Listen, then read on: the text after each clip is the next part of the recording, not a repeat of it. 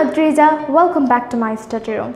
In the previous video, we already talked about reaction with water, reaction with acid, reaction with bases, right, in the chemical properties of metals and non-metals. Today, we are going to learn a new topic, that is displacement reaction. So what is displacement reaction? I am going to explain it to you, but first let's read out the definition. When a metallic salt solution reacts with another metal, the more reactive metal displaces the less reactive metal.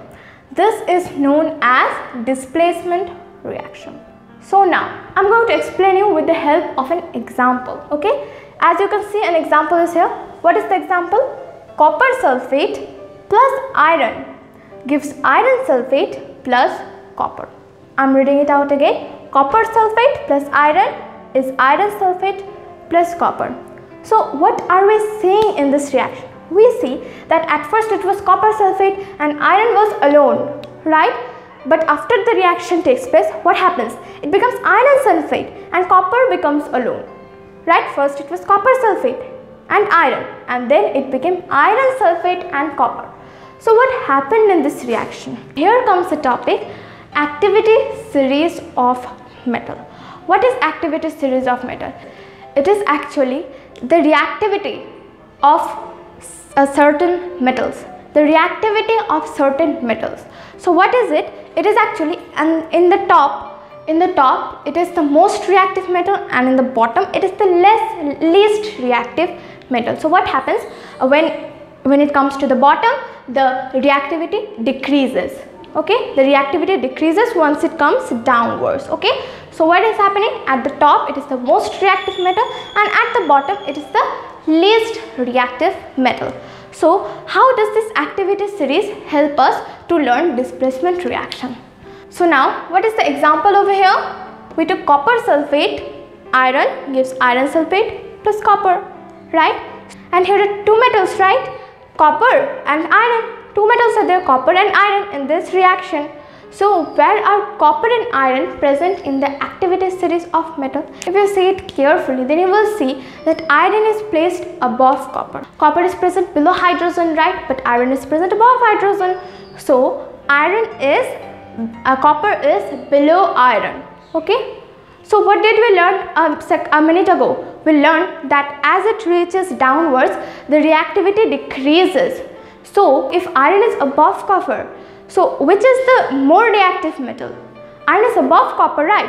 So iron is the more reactive metal. As it reaches downward, the reactivity decreases, right? So copper is of course less reactive than iron. Iron is the more reactive metal and copper is the less reactive metal.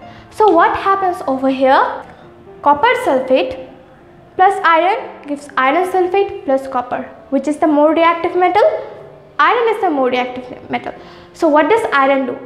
Iron takes the place of copper. As iron is more reactive than copper, so it joins with sulfate to form iron sulfate. But copper is less reactive than iron, so copper can't do anything. So it unfortunately stays alone. I am telling you again. First it was copper sulfate and iron. As iron is more reactive than copper, so it displaces copper and forms iron sulfate. Okay, and copper, as it is less reactive, so it cannot again displace iron, right? So it stays alone. So this is displacement reaction, where a more reactive metal displaces a less reactive metal. Now let's read the definition and understand. When a metallic salt solution is copper sulfate, it is a metallic salt solution, okay, reacts with another metal. Iron is a metal. The more reactive metal displaces the less reactive metal. Okay, the more reactive metal over here is iron, the less reactive is copper. So iron displaces copper. So the more reactive metal displaces the less reactive metal. That is what is written. The more reactive metal displaces the less reactive metal. This is known as displacement reaction.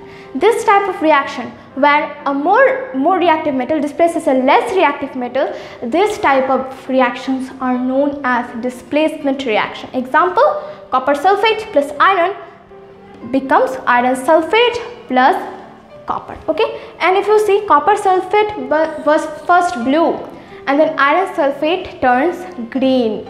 Okay, so if you see it in a solution, then you will see the blue turns into green in color. Okay, so this was an example. Now let's move to the next example, that is magnesium plus sulfuric acid turns into magnesium sulfate plus hydrogen. What are the symbols over here? Mg plus H2SO4, it is sulfuric acid, right? And then turns into MgSO4 plus H2. So now if you see over here, in the activity series of metal, magnesium is placed above hydrogen. Okay, so magnesium is more reactive than hydrogen as it is placed above hydrogen. So magnesium will be more reactive than hydrogen. So what is happening? Magnesium plus H2SO4 turns into MgSO4 plus H2. So magnesium displaces hydrogen. If you see it was H2SO4, but after the reaction it became MgSO4. So the H2 became alone and the Mg joined with SO4, right? First it was sulfuric acid, but then it became magnesium sulfate. So what happened? Magnesium displaced hydrogen. Okay, at first magnesium was alone, it reacted with sulfuric acid, it formed magnesium sulfate and hydrogen gas. Okay, so this is another example of displacement reaction. There are a lot of examples of displacement reaction. For example, copper sulfate plus zinc turns into zinc sulfate plus copper. Copper is less reactive than zinc. So what happens? Zinc displaces copper. Copper sulfate, at first it was copper sulfate and after the reaction it becomes zinc sulfate. Same, just like the first one, copper sulfate plus iron becomes iron sulfate plus copper, and this one is copper sulfate plus zinc becomes zinc sulfate plus copper. So this was displacement reaction. I hope you understood it. So now we are going to move to the next one, that is uses of metals and non-metals. So we are just going to learn some of the uses of metals and non-metals. So how are metals used?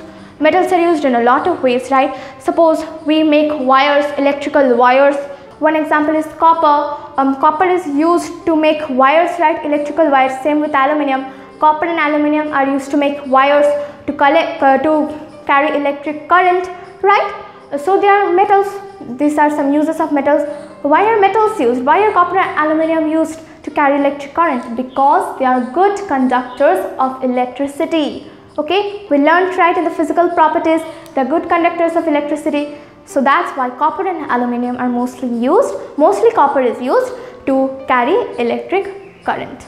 Okay, and then a lot of aluminum foil. Aluminum foil is used to wrap medicines, food, many things, right? Aluminum foil. So it is also a metal. And then iron, steel, we use plate made up of steel, right? Stainless steel. So that is also a metal. It is actually iron, right? So we use iron and we use different types of metals to make different types of utensils. And then gold, silver, these are used to make jewelry, right? Gold and silver, we wear earrings, we wear rings, these are all jewelry, and these are all metals. Gold and silver are metals, they are used to make jewelry.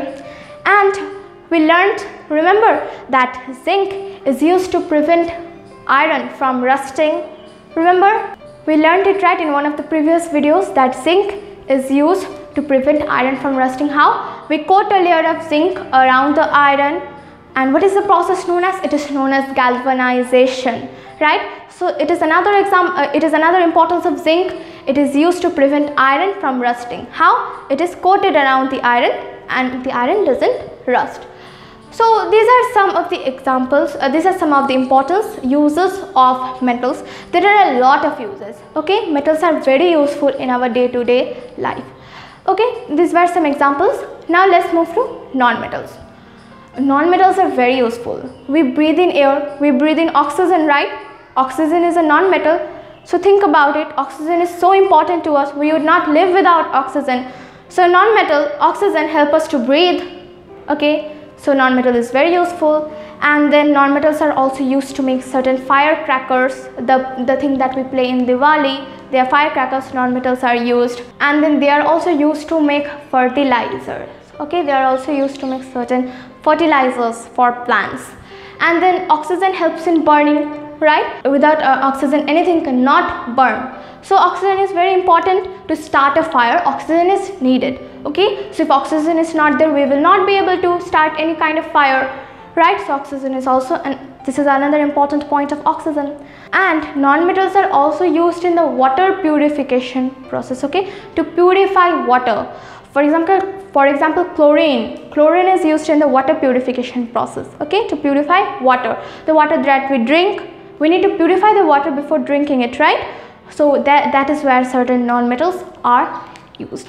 So these were some uses of metals and non-metals, and with this we have completed the chapter metals and non-metals. I hope you understood this entire chapter. In the next video we are going to be back with another interesting chapter. So stay tuned, and if you like this video, click on like button, and to get more videos like this, click on subscribe button. Thank you.